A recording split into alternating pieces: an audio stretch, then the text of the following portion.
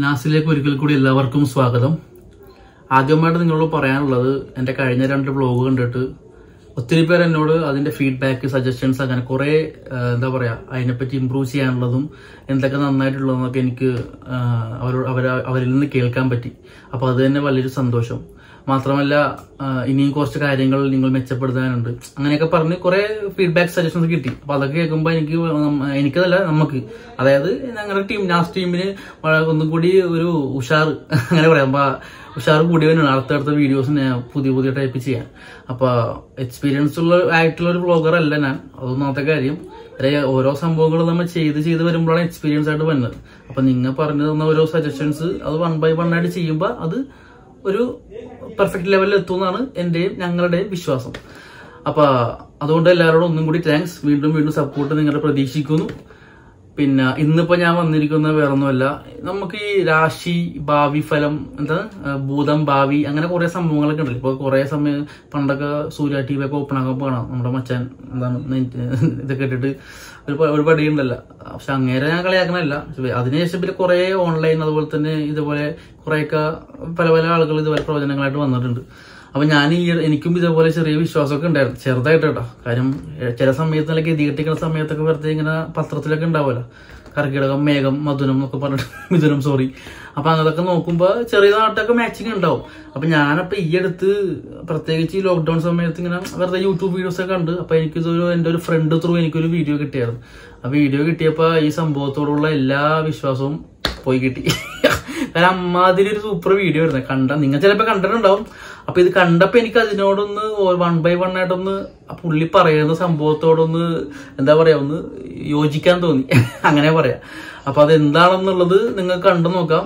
ഇഷ്ടപ്പെട്ടാൽ ഇഷ്ടപ്പെടുമായിരിക്കും. കാര്യം ഇതൊരു ഇപ്പൊ റിയാക്ഷന്റെ ഒരു ട്രെൻഡാണല്ലോ, അങ്ങനെ വേണമെങ്കിൽ കരുതാം. അപ്പൊ ഇതിൽ ചെയ്യുന്ന റിയാക്ഷൻ തികച്ചും സാങ്കല്പികം മാത്രം. അപ്പൊ നമുക്ക് വീഡിയോയിലേക്ക് പോകാം. വളരെ അനുകൂലമായിട്ടുള്ള വർഷമാണ് 2020 എന്നുള്ള കാര്യം പ്രത്യേകിച്ചറിയാം. വളരെ കാലമായിട്ട് ആഗ്രഹിച്ചിരുന്ന ഒരു വർഷം കൂടിയാണ് 2020. കഴിഞ്ഞ കാലത്തുണ്ടായിരുന്ന തടസ്സങ്ങൾ, അൺസർട്ടനിറ്റി, പൊതുവെ അർഹിക്കുന്ന കാര്യങ്ങൾ നേടിയെടുക്കുവാൻ കഴിയുന്നില്ല എന്നുള്ള വിഷമങ്ങളൊക്കെ മാറുന്ന ഒരു വർഷമാണ് 2020 എന്ന്. അപ്പൊ പുള്ളി പറയണത് 2020 എന്നുള്ളത് വളരെ പ്രതീക്ഷ നിറഞ്ഞ ഒരു വർഷമാണ്. ശരിയാണ്. ഞാനൊക്കെ കുറെ പ്രതീക്ഷ വെച്ചിട്ടാണ് 2020 കടന്നു കയറിയത്. 2020 എന്നൊക്കെ കേൾക്കുമ്പോ ഭയങ്കര ഒരു വെറൈറ്റി അല്ലേ. അത് മാത്രമല്ല, കുറെ പ്രതീക്ഷിച്ച് 2020 കുറെ സംഭവങ്ങൾ നടക്കും എന്നുള്ളത്. അപ്പൊ അതേപോലെ പ്രതീക്ഷ മൂപ്പരും വിചാരിച്ചിട്ടുണ്ടാവും 2020 ഇങ്ങനെയൊക്കെ നയിക്കുന്നുള്ളത്. പക്ഷേ ഇതാണ് കണ്ടുകൊടുത്ത് പ്രത്യേകിച്ചറിയ എഡ്യൂക്കേഷന് പ്രൊപ്പോർഷനേറ്റ് ആയിട്ടുള്ള ജോലി ലഭിക്കുവാനുള്ള ഭാഗ്യമുണ്ട്. വിദേശത്തേക്ക് പോകാൻ ആഗ്രഹിക്കുന്നവർക്ക് നല്ല വർഷമാണ്. വിദേശത്തേക്ക് പോകുവാൻ കഴിയും. അപ്പൊ എഡ്യൂക്കേഷൻ പ്രൊപ്പോർഷനായിട്ടുള്ള ജോലി നമുക്ക് കിട്ടും കേട്ടാ. അപ്പൊ അതുപോലെ തന്നെ വിദേശത്ത് പോകാനുള്ള ഭാഗ്യവും കിട്ടും. അതായത് വിദേശത്ത് പോകാനുള്ള കുറെ ചാൻസ് കിട്ടും. ഇപ്പോഴൊക്കെ പ്രവാസികളെ ഗൾഫിൽ നിന്ന് കൊണ്ടുവരാൻ വേണ്ടി ഗവൺമെന്റ് മുക്കറുകളാണ്. വിദേശത്തുള്ള ആൾക്കാർ ഇങ്ങനെ കൊണ്ടുവരുന്നുണ്ട്. പാവം പ്രവാസികൾ വിദേശത്ത് നിന്ന് വന്ന ലീവിന് വന്ന കുറെ പാവപ്പെട്ടവരുണ്ട്. അത് ഉദാഹരണം ഞാനുണ്ട്. ഇവിടെ പോകാൻ വേണ്ടി വെയിറ്റ് ചെയ്ത് നിൽക്കുന്നത്. എപ്പൊ പോകാൻ പറ്റും, ഇവിടെ വന്നിട്ട് കാര്യമൊന്നുമില്ല. പിന്നെ എഡ്യൂക്കേഷൻ പ്രൊഫഷണായിട്ടുള്ള ജോലിയല്ലേ. ഇവിടെ സ്കൂളുകൾ മാർച്ച് തൊട്ട് സ്കൂളൊക്കെ പൊട്ടിയിട്ടേക്കാണ്. നല്ല എഡ്യൂക്കേഷനാണ്. പഠിക്കാൻ പോകാൻ പറ്റിയാലേ പ്രൊഫഷണായിട്ടുള്ള ജോലി കിട്ടാൻ പറ്റുള്ളൂ. ഇവിടെ ജോലി ഇല്ല ആൾക്കാർക്ക് വീട്ടിൽ കുത്തിരിക്കുന്നത്. അപ്പോഴാണ് മൂപ്പരുടെ എഡ്യൂക്കേഷൻ പ്രൊഫഷണായിട്ടുള്ള ജോലിയും പിന്നെ വിദേശത്ത് പോകാനുള്ളത്. വിദേശത്ത് പോകുന്നുണ്ട് നേഴ്സുമാര്, ദുബായിലും കുറെ സ്ഥലത്തൊക്കെ. എന്തിനാണ് അവിടുത്തെ ആൾക്കാർ ചികിത്സിക്കാൻ. മച്ചാനെ അടുത്ത കാണാം. പോകുവാൻ കഴിയും. വിവാഹ കാര്യങ്ങളിലും തീരുമാനമാകും എന്നുള്ളതാണ്. എന്ന് മാത്രമല്ല, വിവാഹ കാര്യങ്ങളിൽ ഒരു തീരുമാനമാകുന്നതിൻ്റെ കൂടെ പ്രണയിക്കുവാനുള്ള ഭാഗ്യമുണ്ട്. പ്രണയം വിവാഹ സാഫല്യത്തിൽ എത്തുവാനുള്ള ഒരു യോഗവുമുണ്ട് എന്നുള്ള കാര്യം പ്രത്യേകിച്ച് അറിഞ്ഞിരിക്കും. എന്റെ പൊന്നു ചേട്ടാ, മാർച്ച് മാസം തൊട്ട് പാവത്തങ്ങള് കല്യാണം ഉറപ്പിച്ച പാവം കിടാങ്ങള്, ആണായിക്കോട്ടെ പെണ്ണായിക്കോട്ടെ, കല്യാണം ഇപ്പൊ നടക്കും എന്ന് പറഞ്ഞ ആരാണ്? അവരെ മുമ്പിൽ പോയി പെടലട. ഒന്നാമത്തെ കാര്യം ഭജനപ്പാട്ട് എടുത്തു. അവരായിരിക്കണ്ടോ ഇങ്ങനെ വായെടുത്ത് വളച്ചില്ല. അതേ കല്യാണം നീട്ടി കൊണ്ടുപോകണാണ്. ആ ലോക്ക്ഡൌൺ നീട്ടുന്ന പോലെ അതിന്റെ പുറകിൽ കല്യാണം. പോരാത്ത 50 പേര് 40 പേരൊക്കെ കൂടാൻ പാടുള്ളൂ. എന്താളേ. പിന്നെ പ്രേമ സാഫല്യം അല്ലേ.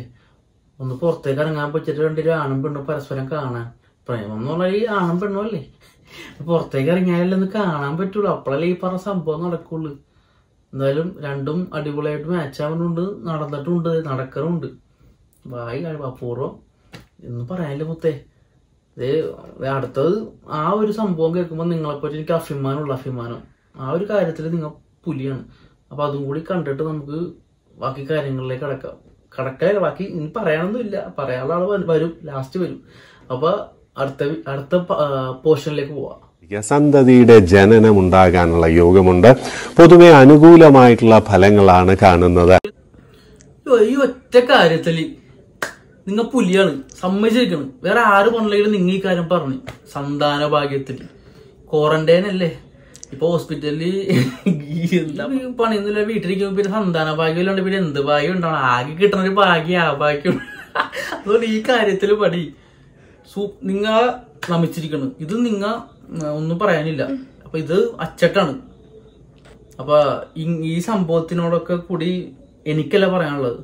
ഇപ്പൊ ഒരാൾ വന്ന് പറയും, അത്രേ പറയാനുള്ളു. അത് കേട്ടോ, അത്രേ പറയാനുള്ളു.